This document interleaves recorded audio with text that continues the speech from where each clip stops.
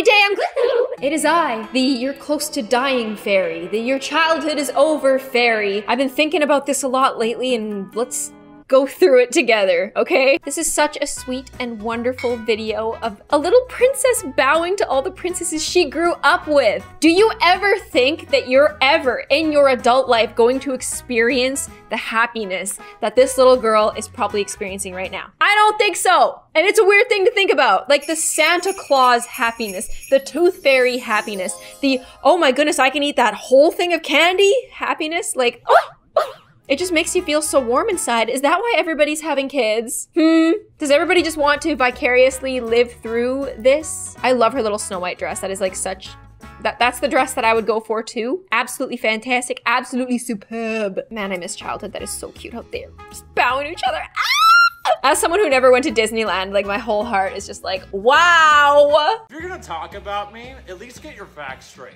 I didn't just wear a hoodie every day in middle school, okay? I wore the same hoodie every day in middle school.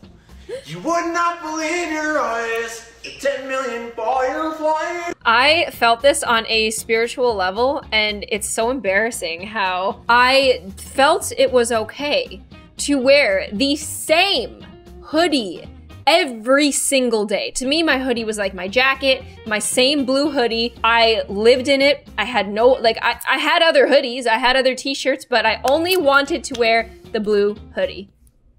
It was part of my identity. And the fact that he's singing that Owl City, There are some cringe moments that we'd like to leave behind. This is one of them. This is something that I'm amazed that we were okay with. As a collective generation, we were cool with this. Why were we cool with this? This is the most awkward thing I've ever seen in my life. I hate it. I hate it so much. They just emerge from the bushes and they're just cat rock. And like, as if like you'd be sitting there like, whoa, they are so cool. I swear this is something that when I was a kid, I would like fantasize about it. Like me and like my group, like doing this little routine in front of everybody and everybody being like, whoa. Ooh, that hurts. Oh my goodness, this is an absolute classic. How could we forget? Me in middle school, leaving the house thinking I did a great job straightening my hair, and then bang. Oh my gosh, yes! It's these little quaint observations. It's these little specific things that you forget about, and then when you're reminded, you go, ha ha ha, that was me, yeah, that was me. Part of the reason why is that I had a really cheap straightener. Like straighteners today are much better than they were back in those days. You can get like a pretty good straightener for pretty cheap now. Back then, like it was like $100 for like a good straightener. So even if you tried really hard, you were looking like this. Oh, a classic. Teachers when the whole class failed the test. Oh no. The worry, the anxiety that I used to feel in situations like this. 25 years of teaching. Yes, yes, yes, yes. Except I got in my 25 years of teaching, I've never seen kids be so cruel to each other. That is literally something that one of my teachers said to our whole class because we could not leave each other alone. We couldn't. We couldn't. We had a problem with it. And sometimes we were joking and the teacher thought we weren't joking. She was like, just stop it! Please, just stop it! When the teacher said, never in my 25 years have I ever seen this, I felt like that was a real thing, but the fact that this is a TikTok and the fact that it has 1.6 million likes, it seems like a lot of people go through this. Do teachers use this every year to make us feel bad? Also, I've not been in school for so long and I still have nightmares about failing exams, forgetting I had an exam.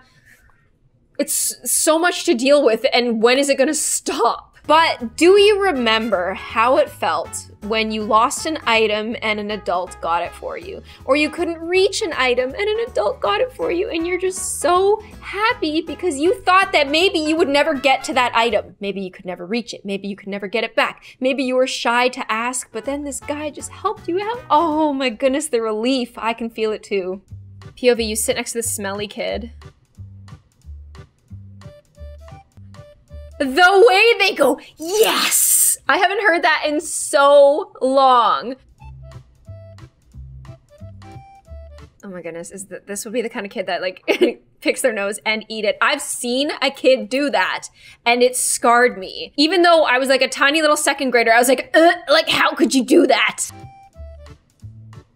Oh my goodness, oh my goodness, oh my goodness, oh my goodness, oh my goodness. The Poggers is a new addition, but the way that they talk like, hey, what are you doing? For some reason, when they move their mouth so much, maybe this is like an outgoing kid waiting to happen, and like this is enunciating for them. This is like kind of feeling the words, and they're like just kind of trying to find themselves, and just this awkward stuff. I miss it, I really do. Snacks that smack to a degree that is fundamentally unnatural. Tic Tacs.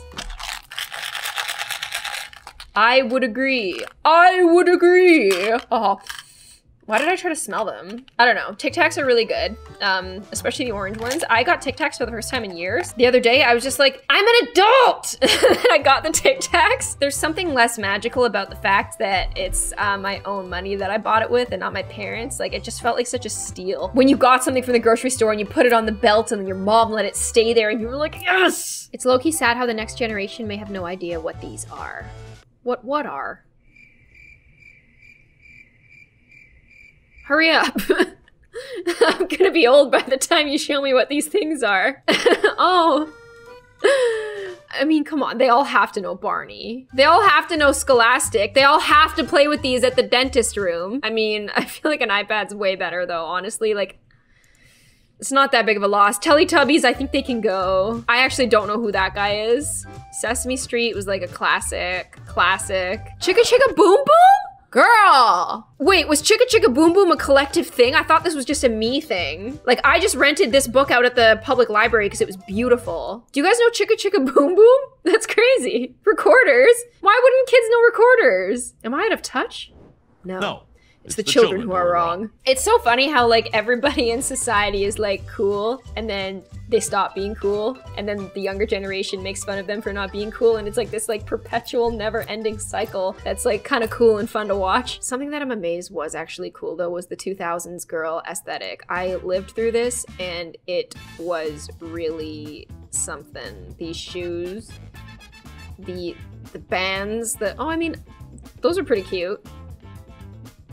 This is just, oh, those earrings. Oh gosh. This isn't a bad version of it. Let me show you like a bad version of it. This. 2 bras, and yes, she's wearing the double push-up Victoria's Secret bra. You had to, because you had to have mommy milkers just out to here. You had to wear 1 tank top, 2 tank top, 3 tank top. Well, I mean, you didn't have to, but you know, this is what the popular girls wore. 4, yep, you had to have 3 layers here. You had to. This girl knows what she's talking about. Yep. And then with the t-shirt on top, so it was like perfect to wear to school. You had to do your eyeshadow with your fingers because none of us really like, the makeup community wasn't what it was. So we were all just kind of winging it. You had to wear so much black eyeliner in your waterline and not like eyeliner on the top. So it was like very like bottom heavy. The nude gloss or the pink. You had to backcomb the absolute crap out of your hair. And she's ready to go. The little bump too, the little bump that you like saw in the final shot there, it's very important. It was crucial. Bonus points if you had shattered nail polish. 10-year-old me when I saw crackle nail polish. Yeah, so cool. You needed it, you wanted it. It was that and chrome nail polish. They were so important. Like walked so hollow could run. When I don't have to fake my birthday on apps and websites anymore. Oh, I know. I know. When I'm like trying to buy wine or something, like I always get nervous when they ask for ID, even though I've been of age for so long. And this is sad. Like I remember we all used to use this one kid's YouTube account. He like gave us all the password and we all used it. And like that YouTube account is probably like 50 now. Oh, this girl drew herself with the character she grew up with. How cute. Oh my goodness. Oh, those Powerpuff Girls are so cute. Oh my goodness. Don't you wish you could just like be a little kid and like watch all those things again for the first time? Me and my childhood for no reason. Whacking the ruler. Don't do, oh, I did that too. I did that to another kid's headphones and I feel so bad about it. This is just a classic. Grabbing a leaf is a classic. You have to, yes! Oh, okay. I was like, okay, what is he gonna do? He's gotta suck it and just, I don't know why it just felt so good to do that. Mom, in your room. Why are you looking for it in my room? This is dirty. You see this? You need to put this in this. Why is there garbage on the ground? Who is this? Who are you writing this? Who are you writing letters to? Why do you have a guitar in here? Do you play guitar? Where did you get this? Where did you get these lights? Okay, I mean. Who put these lights up? What? Did you do your homework? How was school today? Did you make a new friend? If I were to have put these lights up on my room, I would have felt really cool about it, but it's when parents say like, why did you put those there? Like that makes me weirdly self-conscious about it. I feel like I've been like weirdly self-conscious about things that you shouldn't be self-conscious about just because of being asked why I'm doing something. Like, would it kill you to just say, cool, that's awesome, I like that. Would it kill ya? This snooping, I get it, it's your house, it's your roof, but come on. Oh, I'm so glad to have my own place. And also, I feel like I feel like if you're assigning a room to somebody, it should actually be their room. The teacher helping you. Personally, I was never allowed to eat in class, except for one teacher's class in high school, and I ate in that class all the time. But teachers who always told me to never eat in class, never chew gum in class, they always had this casserole of like stuff that just looked like air food, like this like healthy, like this green spinach, awful quinoa, whatever it was. Like it looked awful, it smelled awful. And they always like had it and were eating it. And then they'd go like this. And you can like smell what her breath probably smells like when she's talking to you. I mean, that's not bad. That's not, what's worse is when like the teacher makes you do really fast mental math, especially somebody like me who's like not good at mental math. Like when a teacher would be like, okay, what's 64 times 78? And I'd be like, and you'd be like, come on. And then the student next to me would answer the question because they can do math in their head. And then I'd feel so stupid. Ah! There's so much about childhood that I don't miss. Thinking back to when I was 10 and used to say this to other kids as a diss. Please, what was it? Snap my fingers in a Z formation, exclamation, hip rotation, neck circulation, elbow, wrist, talk to the hand, talk to the fish, shut up girl, you just got this, swish, waterfall, girl, you think you got it all, you don't, I do so, boom with the attitude, bang, choo-choo train, wind me up and girl, I would have left, like I would have been home by now, I would have walked from the school to my house by now, I would be eating my Ichiban, watching cartoons by now. This is crazy. Not 2, not 3, not 4, a whole 6-pack. See my fingers, see my thumb, see my fist, you better run. Did they extend the length of TikTok can be? That's insane. Now it's quite the diss. Maybe we weren't as witty back then. We had all these canned disses, you know? This is a better version of I am rubber, you are glue. This girl right here, Tori Locklear, she scared my whole generation. Like, she scared us so bad. This video of the curling iron and the hair just coming right off. Absolutely, this was scarier than Saw for me. It was the scariest thing I've ever seen. I couldn't believe that it short-circuited. I was really happy to see her on Ellen and like Ellen gave her some curling irons and stuff like that. It was absolutely terrifying and it made me want to invest in better hair tools. I do think it's very lucky that like it was the hair down here that broke off because that's really easy to hide. But back then like we didn't really know good workarounds for stuff like this, so it was genuinely terrifying to see. POV, your childhood was toxic if you did the following. I did that. I didn't draw those, I drew stars, but I know a lot of people, oh, definitely used those. Definitely had those. What was wrong with these? I loved these, they smelled good. Didn't have Mr. Bubble. Oh, those ice creams though, they do look good. M&M, yes. Lana Del Rey, yes. Oh my goodness. I mean, I wouldn't say it was that toxic. I remember all these things, like I remember going to a friend's house and like the specific smells of their houses. You remember the smell of your friends' houses? Nobody's houses smell like that anymore. Everybody smells like good now. It's weird. The flavor of the wooden spoon haunts me to this day. I feel like the spoon made the ice cream taste better. Oh, okay, for some reason, my hair would always get caught in this little thing right here. My hair would consistently get caught in these little screws, and I don't know why. The static was annoying, yeah, it was annoying, yeah. It was annoying when your thighs got stuck to the chair, but the hair getting stuck in these chairs was the worst part for me. The mental math, I was actually really good at this. Like, I'm not good at doing math in my head, but I memorized all of the 1-digit mental math. And maybe that's why I'm not good at doing math in my head, because if I couldn't memorize it, I was screwed. Oh, that's sad. Miss the days of waiting for your art to dry too, waiting for the finished product. What's one really bad thing you did as a child that you kept secret for your entire life and didn't tell nobody? I was around 7 years old. I found a possum in my parents' basement. I noticed the possum was moving lethargically, so I decided that it was my job as a 7-year-old to nurse it back to health. That's a really, really bad idea.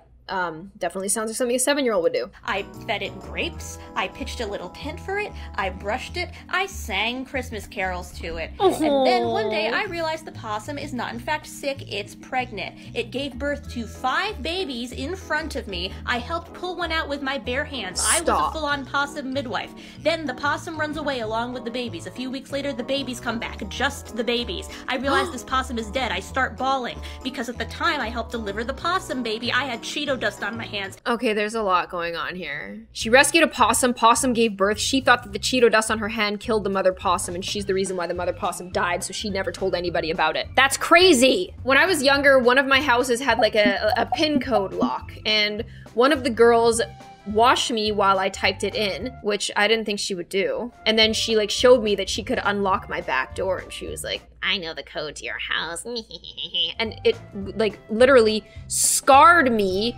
forever. I told my sibling about it, and my sibling decided to use that as blackmail against me. Like, I'm gonna tell mom and dad that your friend knows the code if you don't do this. And it was the perfect blackmail. It was horrendous, even though I just wish that I told my parents, because if I did, they would have changed the code. But kids don't think rationally, do they? That is all the childhood reminiscing that I had for you. Let me know how this video made you feel. I feel like I miss it. I like adulthood and I probably wouldn't trade it, but I do miss some of the really high highs of childhood sometimes. I hope that you guys enjoyed this video. Please check out the creators that were featured in this video, and if you'd like to see me again, make sure you push notifications. I will see you on the next one. Bye!